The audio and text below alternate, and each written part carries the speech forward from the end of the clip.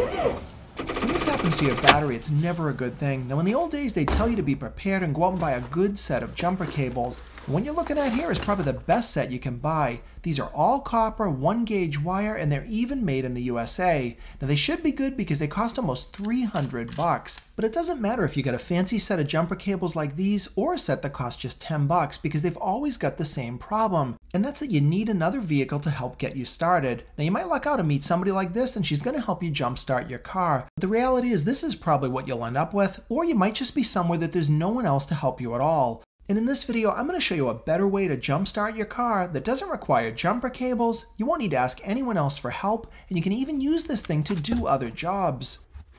This is the brand new Fanttik T8 Apex Jumpstarter. Now they say this thing can start pretty much any car, whether it's gas or diesel. So before I get into the features, let's see if this thing can actually jumpstart some dead batteries. We've got a GMC pickup truck, and this thing has a totally dead battery. You can see when I crank the key, I just get the engine light, but nothing else goes on, not even the dashboard lights.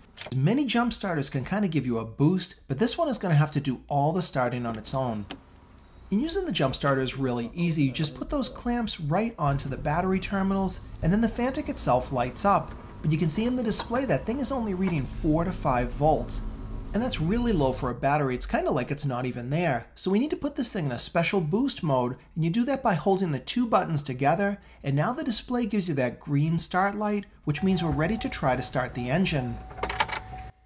And the engine fired right up without any kind of hesitation. And my friend was really excited because normally he uses an old style auto charger, but he can never actually start the engine with it. So he has to put it in a trickle charge mode, and that takes about 3 hours before he can even try to crank the motor.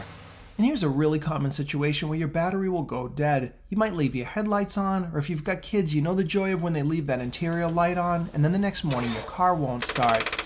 And in this situation, your battery is drained, but it's not completely dead like it was in that GMC truck. But now you still won't even be late for work. You don't need to call AAA or wait for a friend. Just connect both those cables to your battery. The display immediately comes on and you're ready to go because that green start icon is lit up. So all you've got to do is go inside your vehicle and turn the key. But what if you make a mistake and you put those clamps on the wrong terminals? Well, that's exactly what I'm doing here, and I reverse the positive and the negative. Now fortunately this has a safety feature inside and you can hear the alarm sounding and it won't try to start your engine. If you buy one of these jump starters, everything you need is packaged inside this case and you'll be ready to jumpstart your car. And I think what set this kit apart was that the components are surprisingly well made. That screen in the main unit is about 3 inches across, and even the cables and the jumper clamps themselves were completely made of copper. And the unit itself is also water resistant, and they've even added this LED light on the end that you can use as a flashlight, or you can set it in a couple of different warning modes. But what really makes this thing different is it's not just for jump-starting vehicles. You can also use it as a portable power station. You can charge this from 0 to 100% in just 2 hours using the included 65-watt adapter. But the best part is you can also charge something else at the same 65 watts.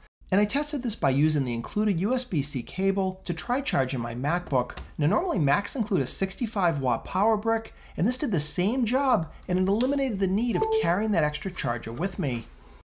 Another great feature is you don't have to charge this thing up all the time to be ready. It'll actually hold the charge for up to 2 years, and you'll still be able to start your car even if you haven't looked at it in all that time. I wouldn't even necessarily buy this just for the jump starter. You could actually use it just as a portable power station, and that jump starting ability is a huge bonus. And hopefully you enjoyed this video. If you did, please give it a thumbs up and subscribe to my channel if you're not already for more videos coming up.